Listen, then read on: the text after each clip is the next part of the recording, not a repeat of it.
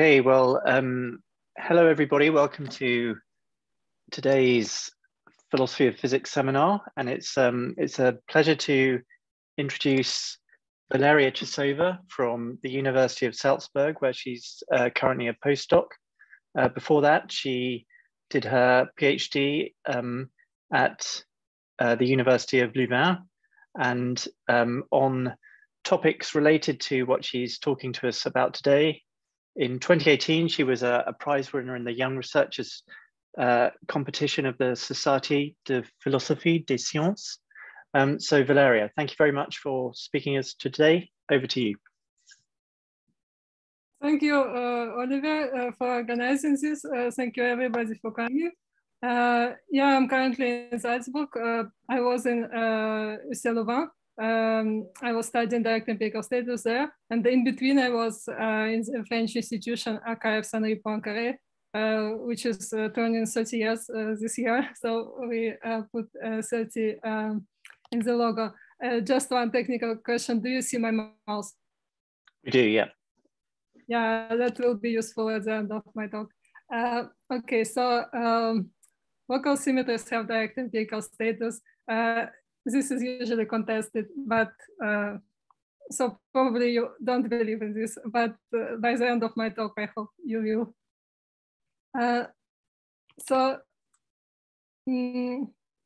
Theoretical symmetry is a symmetry in a physical theory.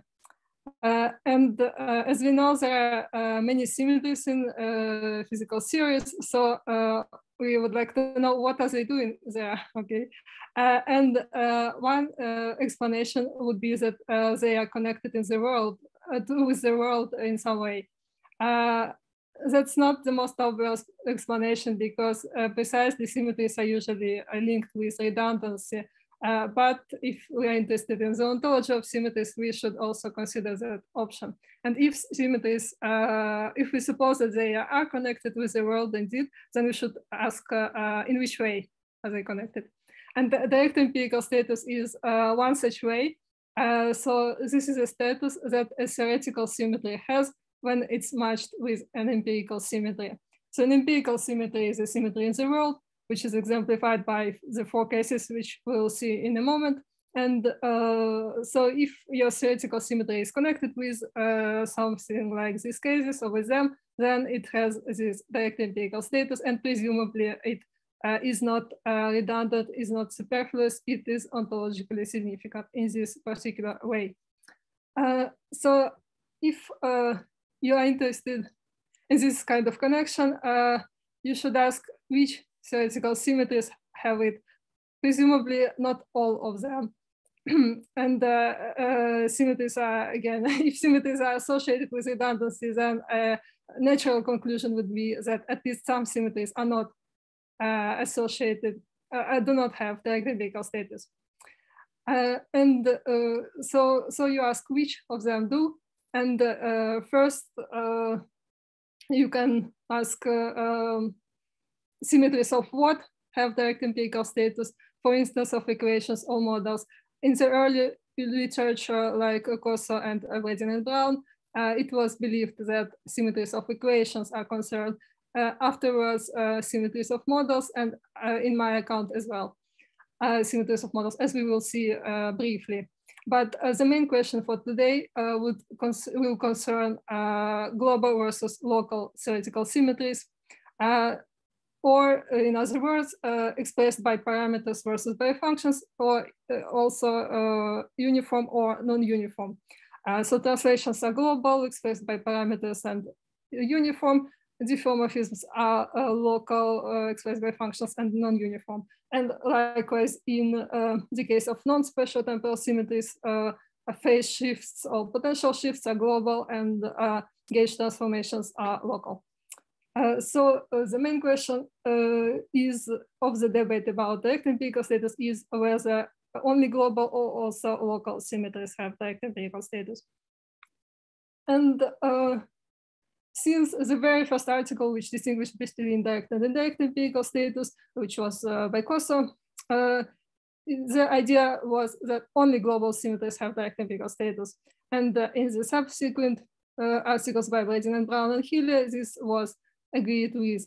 But then came Graves and Wallace and were claiming that also local symmetries have direct empirical status, and they supported them moderately. But Friedrich was criticizing this, and Sebastian present here, as well as Nicholas Tay himself was criticizing this, and Gomez and so on. So the upshot is that basically just Graves and Wallace were arguing that local symmetries have direct empirical status, and all the others thought that only global symmetries have it. So you can think that nothing changed before and after Graves and Wallace. Well, actually something did change. So after Graves and Wallace, what changed was that the way direct empirical status was analyzed was based on Graves and Wallace's work, even when it was criticized. A precise example is that both Tay and Gomez distinguish between relational and non-relational direct empirical significance. Well, this distinction comes from Graves and Wallace's framework. So they are criticizing it, but they are using it at the same time. And another presupposition after Graves and Wallace was that if they are wrong, then also their conclusion is wrong. Okay, so if something is bad about their framework, then local symmetries do not have direct empirical status. And I will be arguing that these presuppositions should be abandoned because first, there is not only a Graves and Wallace-like way of analyzing direct empirical status, there is also my alternative framework, which is in a sense opposite to theirs.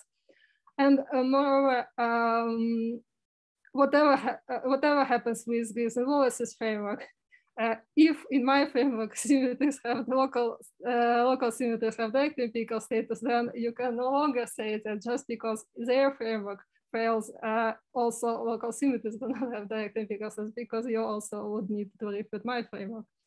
Okay, and as Oliver said, so I wrote the PhD thesis on that, and beforehand I wrote an article which has got a second place in a competition of articles by French Society for Philosophy of Science. Yeah, you can learn more about that in these old works, but now I'm returning to this topic, and hopefully there will be some new works, maybe in some time. So let's go briefly first through the usual case studies and usual matchings, and then I will speak about the two approaches, Graves and Wallace's and mine. So here's the most typical case study, Galileo ship. So I go through several cases. I explain first how I represent any of them. Okay, so at the top you have the ship which is not boosted with respect to the shore. Here is the shore with a house on it.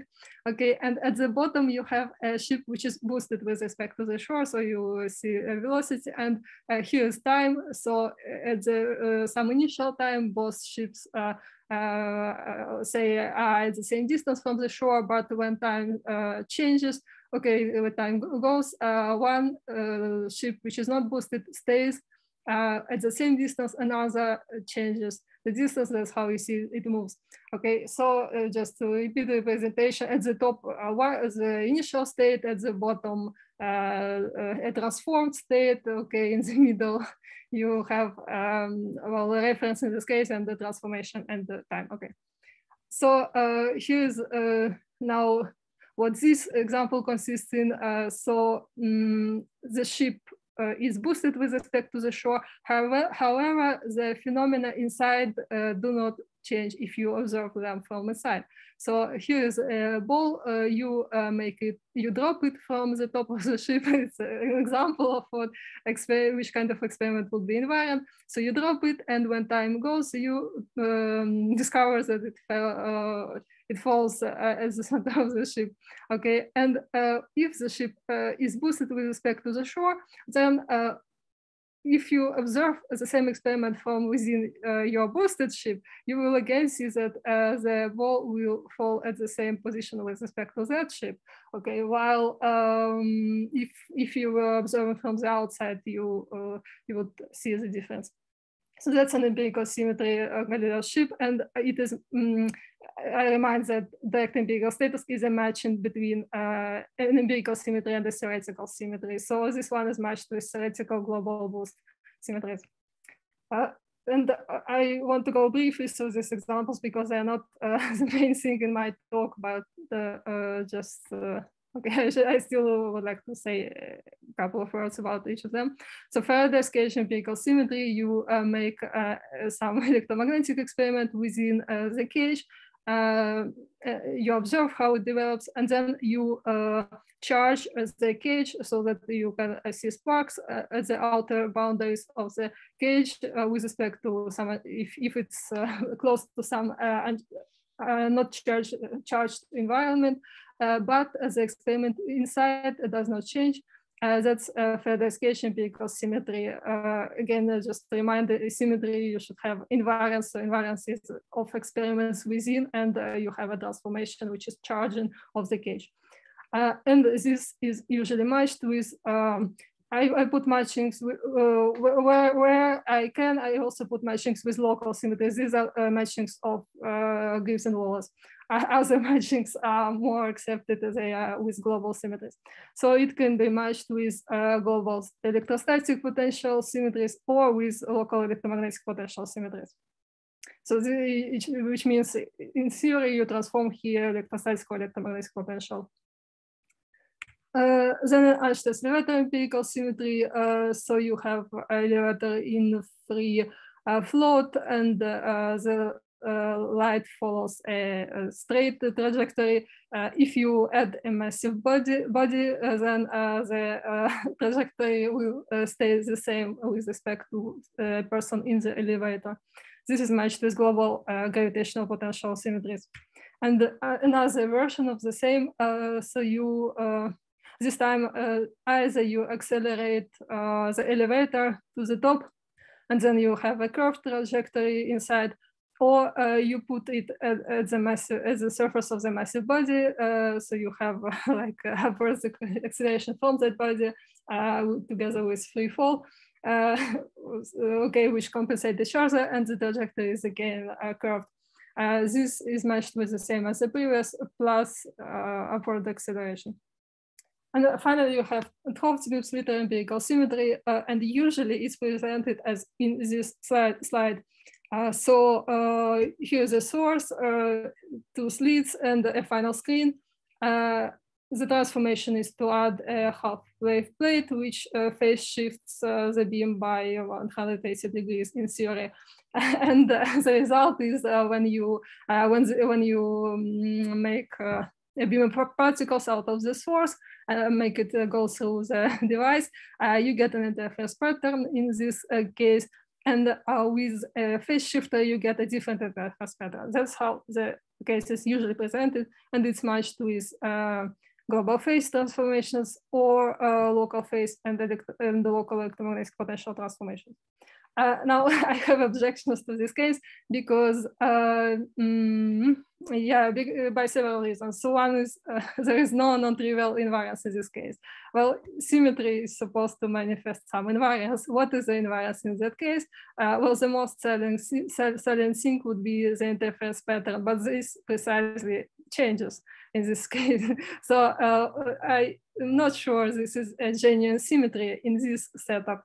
Okay, another problem, well, if you like this kind of change of interference patterns, then you should know that besides phase shifters, the same change can be generated by a solenoid. And this is just the Aronoff-Bohm effect. So if you define your symmetries like symmetry like here, you are basically conflating it with the Aronoff-Bohm effect, which possibly serves to establish something else than Hofsgrupp's empirical symmetry. And moreover, if in the Aronoff-Bohm's case, the fact that you are using a solenoid enables you to use electromagnetic potential transformation on the theoretical side, because solenoid is working with electromagnetism. well, it's an electromagnetic device, okay? But a phase shifter, it's not sure whether it's an electromagnetic device. And so in that case, the use of electromagnetic potential transformations and correspondingly of local phase transformations is not motivated. So what I propose instead is to seek setups not with different interference pattern, but with invariant interference pattern. And there are several ways to have this. So one is you close one of the slits, and then you get, but it will be not an interference pattern, but it will be something invariant. Okay, that's one possibility if you like the subsystems, because in this setup usually the subsystem is taken to be one of the these half beams. Well, if you are not bothered with subsystems, but you like interference patterns, and here's another way: you put two identical phase shifters, and you get interference pattern compared to the case where you put nothing at all. Okay, that's more of a symmetry because you do have a non-trivial invariance of interference patterns. Another way. Again, to the same patterns, but this time you put one phase shifter and a solenoid in this way or in that way. Either way, okay, this or that, either way, the interference pattern is the same. This looks more like an empirical symmetry, but the matchings would be unaffected, and the use of local electromagnetic potential transformations will be more motivated in this case. So this was a review of empirical symmetries and what they are usually matched with. And as you noticed, usually they are matched with global symmetries. Some are also matched with local symmetries. Now, this was just case studies. And now I want to go into the different approaches to establishing direct empirical status.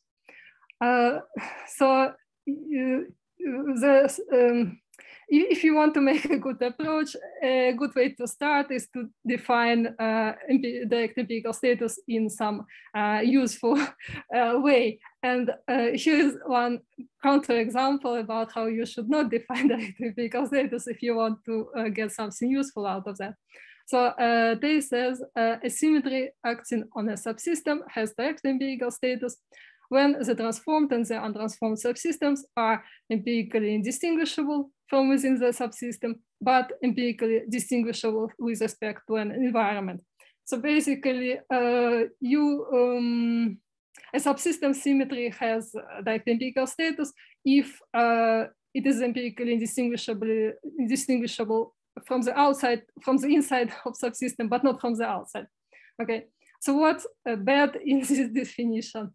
One obvious thing is that it does not say anything about theory and the world, about a matching between the two. It just says, okay, here's symmetry, here's empirical indistinguishability in some place. So you can read the whole definition as applying only to the level of the world, or as applying only to the level of the theory. You do not see that there is a matching in between, okay?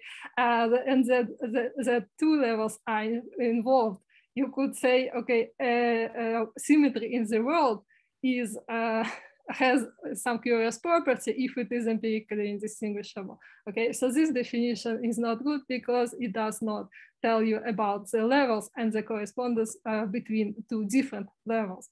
So instead, I propose something which I find to be better. I will explain why. So an explicit combination of the following. So what I'm doing is characterizing direct empirical status in some presumably better way. Okay, direct empirical status involves a matching between empirical level and the theoretical level. This is what I said in the beginning, but it needs to be said if you want to, to use the fact that there are two levels. Moreover, matching can have a direction and matching can have a nature. Okay, so what does this? What is the gain from doing it that way? Well, because this actually gives you different approaches to what is direct empirical status and to how establish it. And here are two approaches that I distinguish based on this characterization. So one is a theoretical approach. It's when you go from theoretical symmetries towards empirical symmetries. So you begin by theoretical symmetries, it's a theoretical approach. And I take Gibbs and Wallace to mostly be providing this approach. And what I say here in instantiation is a kind of way of characterizing the nature of the matching. Okay, and the direction is characterized, as I said, you go from theoretical to empirical. And finally, you have two levels. This is again from my definition. So the fact that I described direct empirical status by the conjunction of these three criteria allowed me to distinguish this kind of approach. Okay, so the approach is it's not only about how you define the direct empirical status, it's also about how you establish it. So if your definition is that direct empirical status is something which is a situation where theoretical symmetries are instantiated by empirical symmetries, then your heuristics is going to be start with some theoretical symmetries, define what is the right way to instantiate them, and then find the empirical symmetries which satisfy that. Okay, so that's what kind of explicitation of what Gibbs and Wallace could be doing. But of course, I'm not just want to interpret them, I want to propose my own approach. So here's another approach, which again follows from this scheme, which in turn follows from my characterization of direct empirical status. So this approach is called empirical approach. And it proceeds the other way around. So the direction is converse. You start by empirical symmetries. You characterize a relationship which they should have, which theoretical symmetries should have with these empirical symmetries. And then finally you seek theoretical symmetries which correspond to the relationship which you want to obtain. And my preferred relationship, my way to specify the nature of the matching is representation. So what my heuristics consist in this approach, empirical approach, is to start by empirical symmetries and seek for theoretical symmetries which represent empirical symmetries.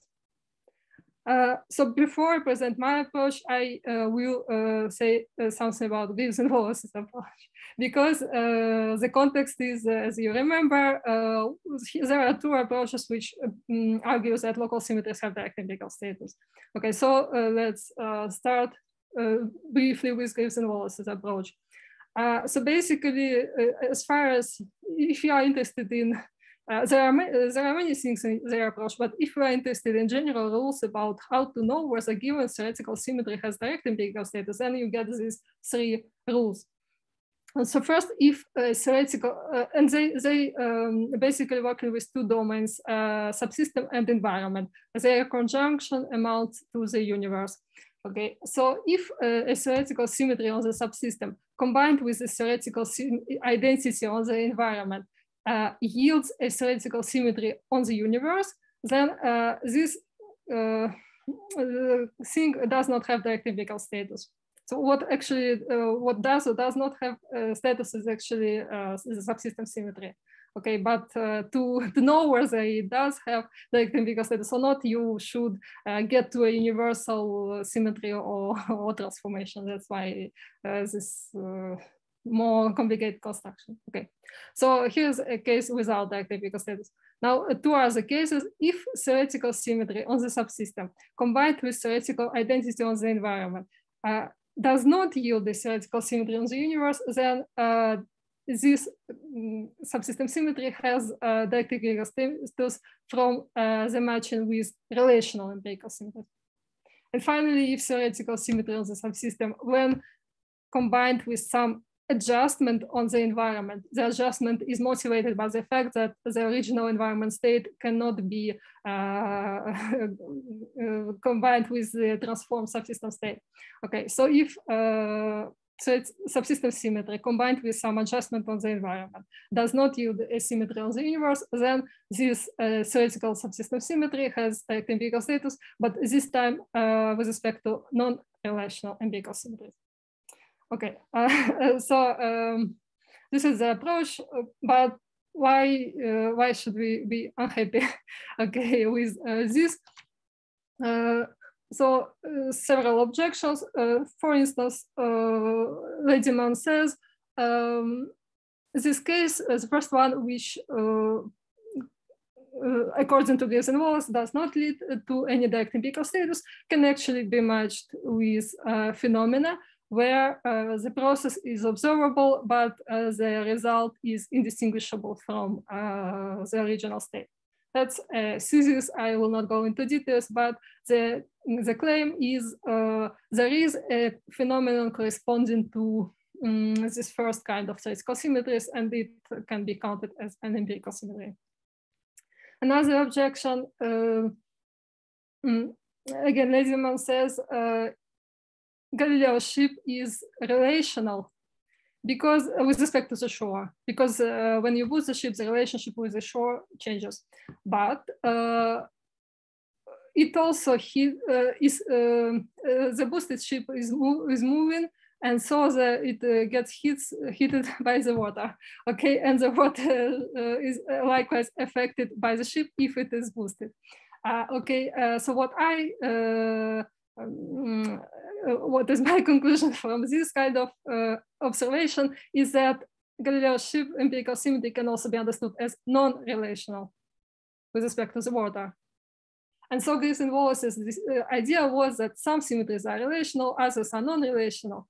When we speak about empirical symmetries. And now I'm saying, well, given what Lederman said, okay, the same symmetry can be relational and non-relational. And that somehow breaks the logic of the framework. Another objection, you start with what is theoretical symmetry on the subsystem. And this is opposed to identity on something. So symmetry is supposed to be not identity, but some non-trivial transformation. This is on the theoretical level. But this kind of symmetry is matched on the level of the world, is matched with an empirical symmetry, which is supposed to be identity on the subsystem. Okay, so on the theoretical level, you have a non-trivial transformation of the subsystem. On the empirical level, you have identity on the subsystem. Something does not work there because there is a mismatch. Okay, why do you want to match a non-trivial transformation with identity? One more objection. They are saying, again, this concerns the matching with relational empirical symmetries. They are saying that relational empirical symmetries are those where there is identity on the subsystem and identity on the environment. So what changes in these cases, like Galileo's ship, is they are saying just the relationship between the subsystem and the environment. But the thing is, in their framework, there is no provision for a relationship itself. There is just a state of the subsystem, state of the environment, state of the universe, but there is no provision for the relationship. So, well, if you have a matching and you have a changed relationship on the empirical side, it is strange that you match it with something which is not there on the theoretical side. Okay, so on the empirical, you have a relationship, which is the basis of your symmetry, of the change involved in your symmetry. On the theoretical side, you do not have a relationship. Again, it is strange that you make a matching where there is a disanalogy between empirical and theoretical level. Another objection, well, in this final matching, they say that it is concerns those transformations on the subsystem which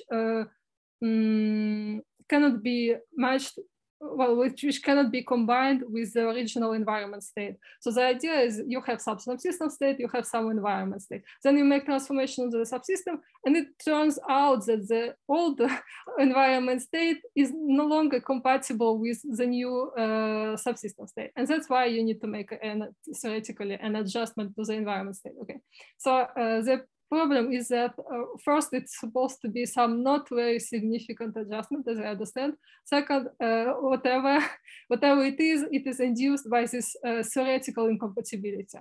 Now, on the empirical side, you're supposed to also have some change in the environment, but the nature of this change is not specified. How it and it is not induced. Again, there is this analogy because it cannot be induced by the transformation of the subsystem, because again, on the level of the world, you suppose that there is identity on the subsystem and not a transformation like there was on the theoretical level. Okay, so the problem in this case is that again you have a disanalogy, because on the theoretical side you have an adjustment due to a transformation on the subsystem. On the empirical side you have some unspecified change which cannot be due to the transformation of the subsystem, because on the empirical side there is no transformation of the subsystem. And moreover, this change is supposed to be intrinsic, which is strange, because if something is induced by a change on the theoretical level or by a change on the subsystem, then the induced change should be relational, because it is it is induced by something else. It cannot be intrinsic. Final objection, but you can devise more or find in the literature, but just it was just to give some idea of why you would not be satisfied with this framework. Okay, so final objection, if we suppose that in this case there is no change, in the relational case there is no change, we are sure about that. That's how they define the relational symmetry. There is no intrinsic change to the environment and the subsystem. Okay. In the non-relational case, there is some unspecified change, which is supposed to be intrinsic, but as I said, it is a strange supposition. So what we have in all the three cases, there is either no change or some probably not significant change, okay, on the empirical side. Well, then we can ask, okay, what if there is a considerable change on the empirical side? And we can also ask, what is if there is a considerable change on the theoretical side? These questions are not answered by this kind of three matchings which we have seen, okay? Because it mostly concentrates on transformations of the subsystem. It's not so concerned about transformations of the environment, including considerable transformations. So at best, the framework is incomplete in this respect.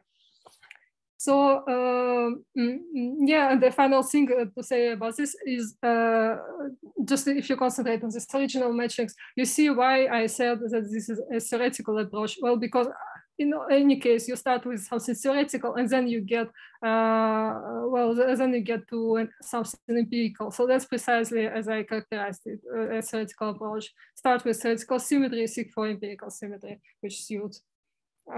Yeah, this distinction between approaches was not done before my framework, so I'm illustrating why it's useful and why it does apply to Gibbs and Wallace's account. So we saw the usual matchings of empirical symmetries with theoretical symmetries. We saw how Gibbs and Wallace tried to account for this and why this does not, why there are reasons to think it does not work, does not completely work, okay? So what else can we say about why we should seek for another approach besides Gibbs and Wallace's or in addition to it? Well, even I gave some objections from myself. Okay, there are more by other persons. So Gibbs and Wallace's framework was criticized a lot. For my framework is new, and there has not been, well, I have not heard about, there have been great problems about it, at least yet. Okay, so this is presumably, my framework is presumably less problematic. Okay, another important concern is the framework by Gibbs and Wallace is very restricted. It does not account even for Schrödinger a picture of quantum mechanics as they recognize themselves, and does not account for non-local versions of gauge theories. And there is no such restriction in my approach, and arguably it is worrying if some framework cannot account even for Schrödinger quantum mechanics. Okay, so well, as I say, okay, we can account for Heisenberg picture, so it's not so terrible, but we can seek for a more comprehensive framework like mine. Okay, then even if you believed in Greaves and Wallace's conclusions, which is not a very frequent case, because as I said, they think that local symmetries have direct empirical status, but many people think that only global symmetries do. Okay, but even if you are convinced by Greaves and Wallace's framework, it would be interesting to know whether their conclusions can be confirmed by within some other framework. And finally, here's an interesting feature of my approach. In it, we are guaranteed to have direct empirical status. Here you can see like the opposite of this. So the opposite, if you start with theoretical symmetries, surely you are not guaranteed to have a direct empirical status. Why? Because you are not guaranteed to have a corresponding empirical symmetries. This is just an instance of the usual problem about the ontology of symmetries. Of theoretical symmetries. Okay, when you have some theoretical symmetry, you do not know whether it corresponds to something in the world. Okay, this is a basic problem about the ontology of symmetries. But in my framework, you do know, because you start with empirical symmetries, then as we will see, you will get to theoretical symmetries anyway. And that's how, in my framework, as you will see, we are guaranteed to have direct empirical status. So why should this be a good feature? Well, because if your approach is about direct empirical status, presumably you should be interested in, as the first instance, in those cases where direct empirical status does obtain. So my approach allows to single out these cases. The theoretical approach does not. It can, it's like, it allows you to go towards the empirical level, but it does not allow you to always end up having direct empirical status. Okay, so let's now see my approach. And in it, as promised, so there are always three components. So I start with empirical symmetries, then with representation relationship, and finally with matching theoretical symmetries. So what is empirical symmetry in my approach? Well, it's easy. So here's again Galileo ship. This is a ship which is stationary with respect to the reference. I call this an extended state. So this is how your ship evolves with all experiments within, okay, before you boosted it. And here's another extended state. It's extended in time. Okay, here's how your ship evolves after it's boosted together with all experiments within. So empirical symmetry is just basically it's composed by these two states, initial and final. And what's important is that they are manifest some observable difference, which in this case is a difference with respect to the shore. Okay, what's interesting is that the states should manifest the difference, but it's not required that they are always linked by an actual transformation. Why? Well, this comes from Braden and Brown's article, because they say there are two equivalent ways to realize empirical symmetries. One is take one ship, observe it, and then transform it. Another way is take two ships, of which one is already different with respect to another. In this second case, of course, you do not have an actual transformation. The ship is just different. It's another ship, okay? But you do still have observable difference. That's how it happens that transformation is dispensable. Well, actual transformation is dispensable, but observable difference is not. Yeah, and the extended states, some call this history, okay, an extended state. And so that was about the first element. What is an empirical symmetry in my approach?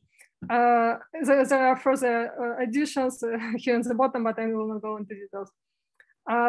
Now, second element, what is adequate representation in my approach? Well, schematically, it's just here on the left, you have empirical symmetry. On the right, you have something theoretical which adequately represents it. So the basic idea of this image is that adequate representation of empirical symmetry should have all the essential components represented. Okay, so you distinguish what are essential components in the empirical symmetry. All of them should have some kind of counterpart in your theoretical thing, and then you can say this thing adequately represents my empirical symmetry. But notice that I do not say that something theoretical which adequately represents an empirical symmetry is itself a symmetry. Why? Well, because I do not need to say this, because it just follows automatically from my approach. Now we will see how. So here again, the three elements. So recall that I define, so the point is to arrive to this third element, because we are interested to remind the question was where the original question in the second slide, where the only global also local symmetries have direct empirical status, and more generally, which symmetries have empirical status, okay? So what we want to arrive by the end is some specification of what is a theoretical symmetry which has direct empirical status in my approach, okay? So we start, as I said, with empirical symmetry, and as you recall, I have just defined it as two partially identical extended empirical states, which can possibly be linked by an empirical transformation, but in fact, the most important thing is just that they be partially identical, partially different. Okay. Well, from this you can deduce, you just omit empirical from this definition, and you deduce that a symmetry in general is just two partially identical states possibly linked by a transformation.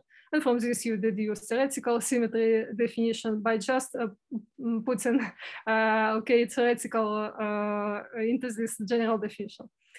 So again, theoretical symmetry on my approach is two partially identical theoretical states possibly linked by theoretical transformation. This is a non-standard definition because usually symmetry and theoretical symmetry is defined as transformation, which preserves something, okay? So first, the transformation is not dispensable. States may be identical, not partially identical. In my case, the definition is what I have just given. And why? Well, because it's motivated by my empirical approach. And that's not bad, as we will see. Okay, so second, adequate representation. I'm just spelling out what are the components of your empirical symmetry which are essential. And as promised, adequate representation is the fact of having counterparts of these components. So one requirement is the adequate representation should share a minimal structural similarity, which means it should have two states, possibly linked by a transformation, very simple criteria. Okay, and another concerns this partial difference and partial identity with respect to observable features. Okay, for these two, your adequate representation should have some kind of counterpart. Okay, so which means your adequate representation should not only have two states linked by transformation, but also should have such states that they are partially identical in their observational consequences and partially different. From this, it actually follows that theoretical symmetry with direct empirical status in my approach is an observationally incomplete theoretical, well, sorry, that a theoretical thing which adequately represents an empirical symmetry in my approach is a theoretical symmetry which is observationally incomplete. So again, the move here, you start by just something theoretical which represents an empirical symmetry, and you infer that this is a theoretical symmetry and not just some theoretical thing. How do you infer this? Well, you just notice that the conjunction of this, this conjunction and the fact that you are in a theoretical approach amounts to exactly the satisfaction of this definition. That's how automatically in my approach, thing which represents an empirical symmetry adequately is a theoretical symmetry, and that's how automatically you get direct empirical status in my approach. Okay, as soon as you have these conditions to satisfy. And to repeat, the fact that in my approach, both observably identical elements of your empirical symmetry and observably different elements of your empirical symmetry should be represented, this means that the results in theoretical symmetry will be observationally incomplete, which means some of its predictions will be the same, for the ship before and after the transformation, some will be different. Namely, the symmetry will predict, the theoretical symmetry with direct empirical status will predict that phenomena within the ship in both states will be the same, and it will predict that with respect to the shore, the ship will behave differently when it is boosted compared to when it's not. This is what is called observationally incomplete theoretical symmetry. It's a symmetry which has partially different predictions, okay? And my approach has a number of interesting features, but I will not go through all the details of this. I will tell just two things. In my approach, it follows that theoretical symmetries with direct empirical status are symmetries of models understood as extended states, but not necessarily of equations. How do you know this? Well, in my approach, there is no restriction as to which state should be represented using which equations, which means that you can represent the stationary state of the ship by one theory using equations of one theory, and the boosted state of the ship by using equations of another theory. That's how, in my approach, you are not guaranteed that the fact of passing from the stationary state to the boosted state is a symmetry of equations. Okay, it's not guaranteed because you can use different equations for different states. And the second thing I wanted to say, as just explained, symmetries which have direct empirical status should be observationally incomplete. They should predict that the boosted ship is observably different from the non-boosted ship. Okay, so observably incomplete symmetries have direct empirical status, which means observably complete symmetries do not have direct empirical status in my approach. Example of observationally complete symmetries are diffeomorphisms, for instance. They are presumed to be such as not to predict any difference. So these kinds of symmetries do not have direct empirical status in my approach. And they are local, by the way. And so Gibbs and Wallace and even more they propose, okay, let's forget all the symmetries which do not have direct empirical status when we are discussing direct empirical status. Let's quotient out these other symmetries. I say no. Why? We will see in a moment. So finally, I was promising to tell that in my approach, local symmetries have direct empirical status. So here's a proof. Okay, as much perhaps not complete proof, but I will tell the basic idea. So here is this scheme. The left part, the black one, is a global symmetry with direct empirical status. Because as you remember, usually nobody denies that global symmetries have direct empirical status. What is denied is that local symmetries have direct empirical status. So assume that there is a global symmetry which has direct empirical status. This is uncontroversial. So S0 can be a non-boosted ship, S1 is a boosted ship, T is a transformation of adding uniform velocity on the ship. Okay. Now T1 and T0 are transformations which are observationally complete. So they do not change predictions and they do not have direct empirical status in my framework. And so the idea is that using these transformations, you can build all that is in green in this scheme, and all that is in green is local. And so the idea is you start by a global symmetry which has direct empirical status. You use these symmetries which do not have direct empirical status, and you end up having symmetries which also do have direct empirical status, like the original symmetry, but the difference is that the new symmetries are local.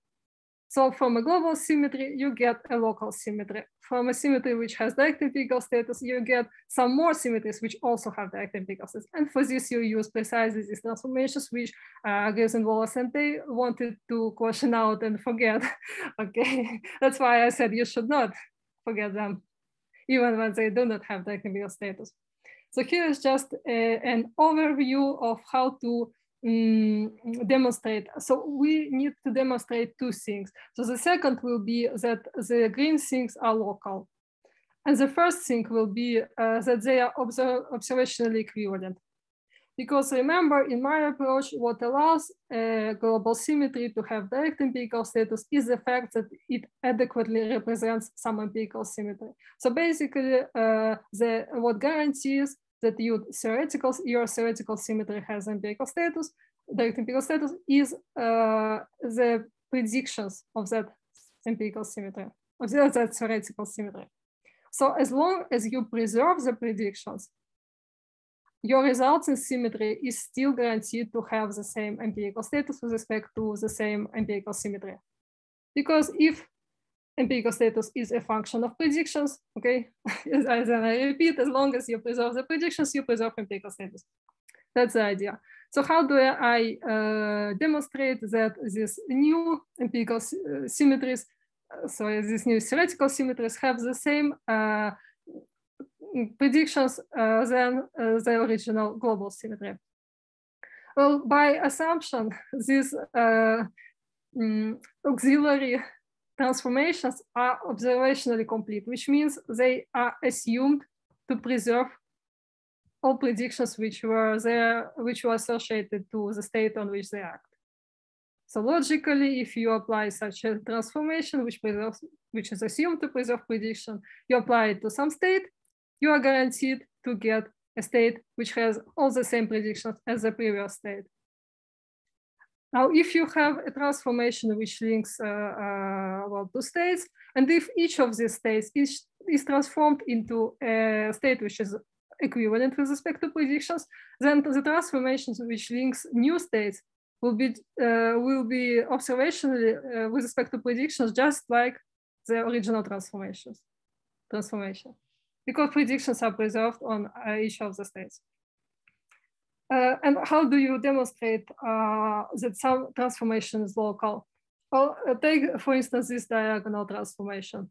In my approach, local means effectively non-uniform. Global means effectively uniform. Now, you see that this transformation, for instance, T double prime, is the same as the combination of global transformation plus T1. Because either way, you get from the state S0 to S1 prime. Okay, so this one is equivalent to the combination of these two. Now you notice that the first in this combination is global, which means effectively uniform, and the second is local, which means effectively non-uniform. Again, it's presumed to be local. I'm putting assumptions on these auxiliary transformations to get what I want on the green ones. Okay, so you notice one transformation is uniform, another is not uniform, and they are supposed to be equivalent. Their combination is supposed to be equivalent to a third transformation.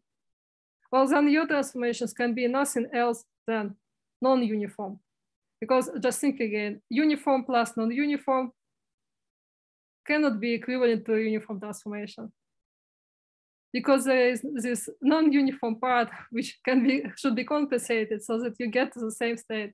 Okay, that's how you can basically demonstrate that all these green elements are local in the sense of non-uniform. And finally, as soon as you demonstrate that you preserved observational consequences but passed from global to local, you have demonstrated that local symmetries have direct empirical status with respect to the same empirical symmetry with respect to which your original transformations had it. And that's how you get actually four theoretical symmetries from this scheme, which all have direct empirical status with respect to the same empirical symmetry. So this is it is the original symmetry, this symmetry, and the final symmetry here. And they all have direct empirical status, just by virtue of conditions which you put on these other symmetries which Grisel and Wallace and they were proposing to quotient out. So we are moving to like a few last slides. Okay, so what is the upshot of this discussion? Well, I started by presenting some matchings, then I presented Grisel and Wallace's approach. I said it's not satisfactory in some ways, and we would like to have some alternative approach, even in case we like Gibbs and Wallace's approach, and even more in case we don't like. Okay, so when I was going through the matchings in the beginning, I was saying that some symmetries are matched with global, some empirical symmetries are matched with global theoretical symmetries, other empirical symmetries are matched with both global and local theoretical symmetries. So in Gibbs and Wallace's case, it looked like sometimes you only have global symmetries which have direct empirical status. And in other cases, you have both global and local symmetries which have direct empirical status with respect to the same empirical symmetry. So it looked like there is some kind of variation depending on the case study. Well, what my proof shows is that there is no such variation. The variation is just an artifact of selection of Gibbs and Wallace's theoretical symmetries. If they wanted, if my proof is right, if my approach is adopted, then in general, you should always have both global and local symmetries which have direct empirical status with respect to the same empirical symmetry. If you proceed in the direction first global then local. It's just what was demonstrated by the proof. Okay, each time you have a global symmetry, you can have some local symmetries, which also have direct empirical status with respect to the same empirical symmetry. So now we know that it is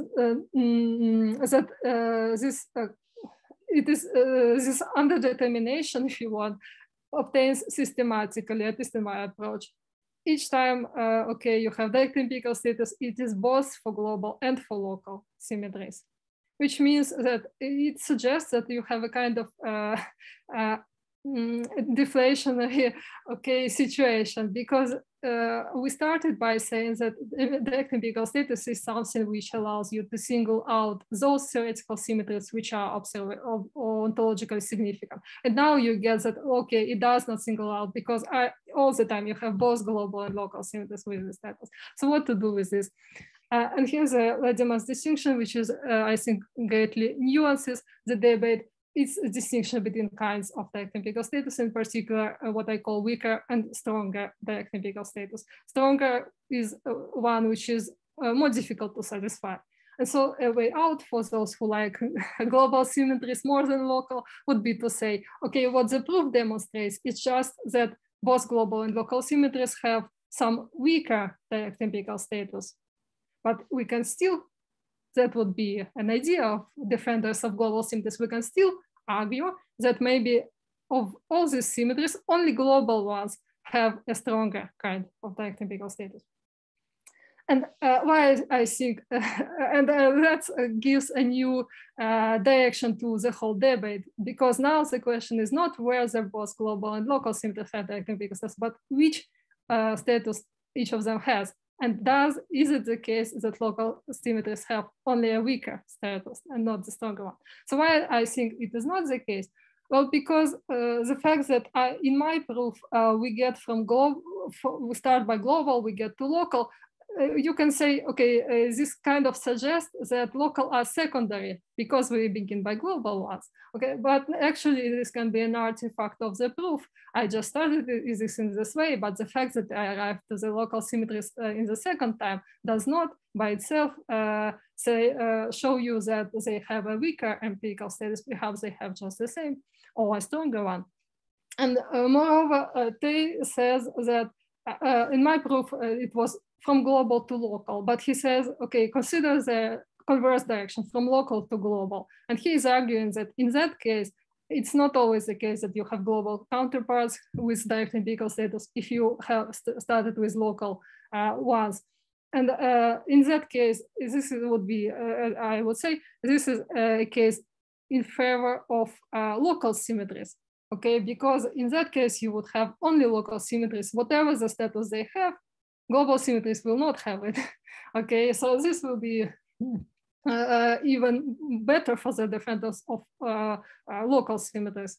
And so our original question was whether not only global, but also local symmetries have direct empirical status. By now we arrive to the converse question, because if Tay is right, then the question will be, whether not only local but also global symmetries have some empirical status, and the reply can be possibly that no, only local symmetries have some status, not global ones. And yeah, I promised to demonstrate a couple of things, so I think I've demonstrated them. One was that these symmetries which do not affect predictions should not be quotient out. I explained that they are useful for the proof. And the second was that related to this Gibbs and Wallace framework. So the presuppositions were that there is just one framework for analyzing empirical status, which is Gibbs and Wallace's one. I showed there is another framework, which is a representational approach to direct empirical status. And I also showed that if Gibbs and Wallace are wrong, it does not automatically follow that local symmetries do not have direct empirical status, because in my framework, they still do have direct empirical status. And this holds whatever happens with Gibbs and Wallace's approach. And as I mentioned, I hope to have new works on this topic summarizing this kind of material. So just the very last slide. Yeah, so I have been editing this special issue on the direct empirical status, and for direct empirical status part, I was helped with Louvain-la-Neuve, so thanks to him for this. And to this part is accepted a two-part paper by David Wallace, which is called The Isolated Subsystems and Their Symmetries. And you can, it was in Studies for History and Philosophy of Modern Physics. Now it's in Studies for History and Philosophy of Science. So you can find that article there, or maybe something else. Hopefully in the future, I will be able to make the indirect empirical status part, and it's not fixed where, but hopefully perhaps one option could be in the same journal as the first part. And indirect empirical status, also distinguished by cause, so is when theoretical symmetries are linked with conservation laws, or in my more generalized understanding, when theoretical symmetries are linked with phenomena via some mediating theoretical elements. So this is for me a kind of topic which involves interlevel relationships between symmetries and other theoretical elements, and then phenomena. Okay, so if I get to this part, hopefully in some time, I would need some contributors, and perhaps those who are involved in this volume by Reader Pacente on Noether's theorems could be interested in participating. So if you think there is any such person, or you are yourself such a person, just write me about that. And that's all. Thank you very much. Thank you.